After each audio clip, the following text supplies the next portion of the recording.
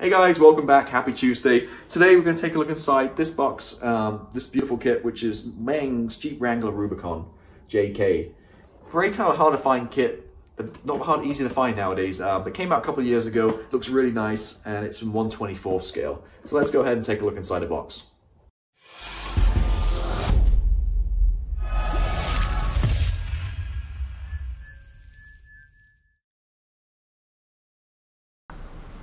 Okay, so here it is. Nice, beautiful Jeep, the Jeep Wrangler Rubicon 2-door. It's a JK version, so I'm not sure exact year, I'm not sure if it says in here, but I'd say it's around about 2012 to 2020-ish kind of year, because I actually had one of these 2012 version.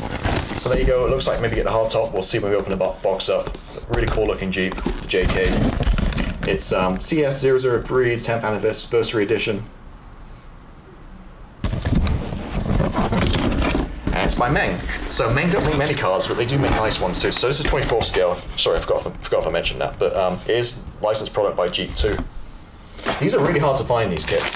I don't know why. There's short supply right now, so if you see one, grab one, get them into your stash, because again, these are kind of dwindling the supplies of them. So here's your parts we'll look at in a minute, as always.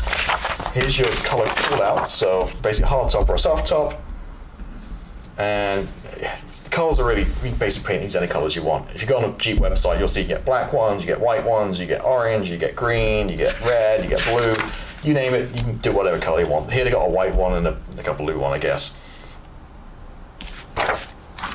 Okay, instructions, nice little booklet.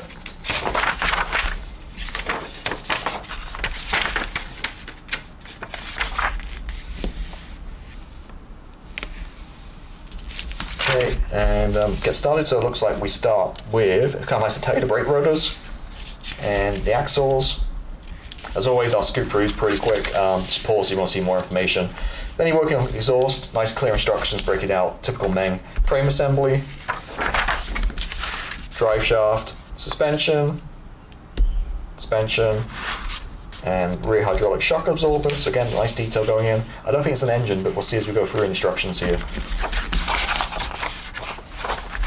Attaching the rear bumper, front bumper, tires, floor assembly, passenger compartment assemblies, seats, kind of look at armchairs, rear seat. Again, really nice instructions, very clear the way it's laid out, and a couple of parts going on each one, not super busy. 16, the dashboard, mud guards, body, then the roll bars,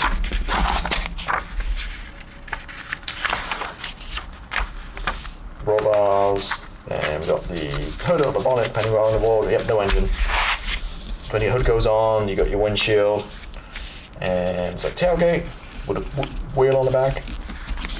You obviously want to paint all this body color first, and have the wheel on the end, I would imagine. Build trim, and then that gives you your open top version, attaching the chassis to the frame to the chassis, chassis to the body, so I say, and then you have the, it's just a real thing, you have the actual hard top which goes on and off, just like no glue, you just place it on, take it off as you need it, which is kind of neat. So some glass parts going on here, and you got the hard top, which is always going to be black, I guess unless it's the Sahara you're doing, and page your stuff together. Yep, just this is the exact same as my real one. So you have these two panels that go on the front here, so you can leave them on or off, I guess. And doors, again, you can leave doors on or off, because all the time Jeeps, people drive around the doors off. If you want to attach the doors and have it buttoned up, there you go. Again, the colors at the back, just typical, usual colors. And again, with the body colors, just whatever, I mean, pretty much any primary or any color you can paint these in, pretty much. Looking through here, it's like we have reflective foil. I'm seeing that, maybe that's behind. Cool. So there's the instructions, pretty straightforward. Into the parts, there's 1, 2, 3, 4, 5 sprues, clear parts, springs, and wheels. Alrighty, where's my knife?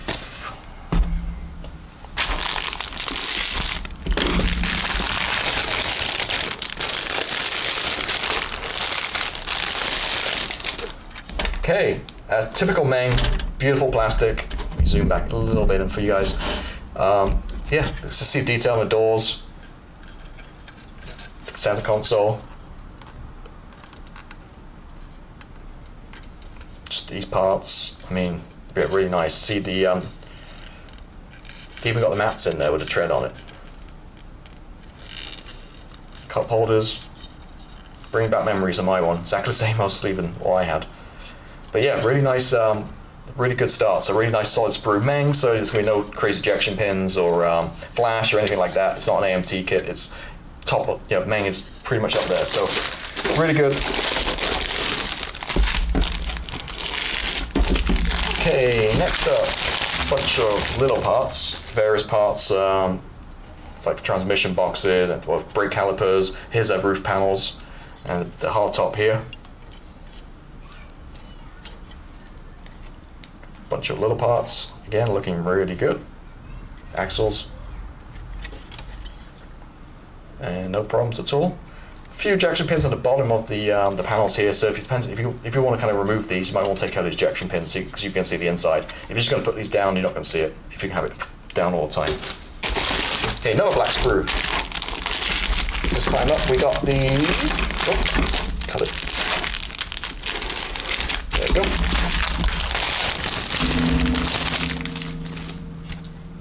Okay, looks like we have the chassis frame, the frame. This is your roll bar with some kind of soft material goes around it, molded in.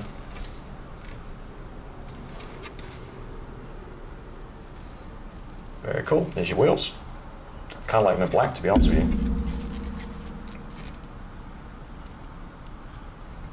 You can obviously chrome these up or metallic paint them. So you got your four wheels, and then you got your spare.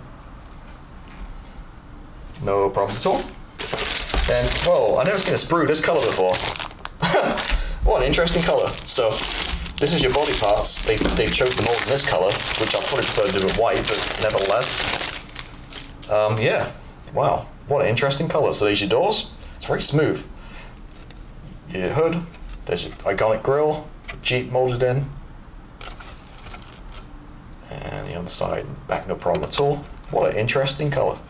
Get an idea of the size too. So it's not a big guy in this scale. So it's going to be, what, 5.5, almost 6 inches long. With the tire, it's probably about 6 inches long.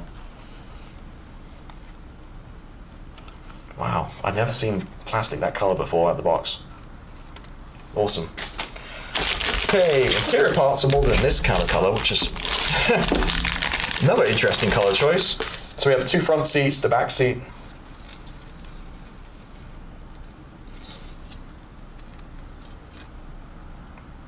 I don't remember them being that kind of comfortable. It looks like an armchair. And various other parts on here. But no problems at all. Again, crisply molded, beautiful, what you expect. Tires. Obviously we have 5. Just need to get one out. There's no markings on there molded in, but very soft and squidgy. It's like it's a seam line running around the side of each. Very minor one, but not bad at all. See the tread, but unfortunately nothing molded. Just for licensing reasons. And then you've got your clear parts. Wait, am I missing something here?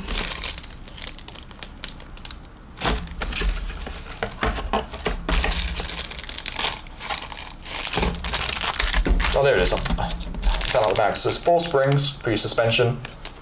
I knew there were springs in the box somewhere. I was looking, I couldn't see them. So, okay, clear parts in a plastic kind of shrink wrap. So we got the yeah, looking really good. I'm not gonna take these out. We got the part for the hard tops back here.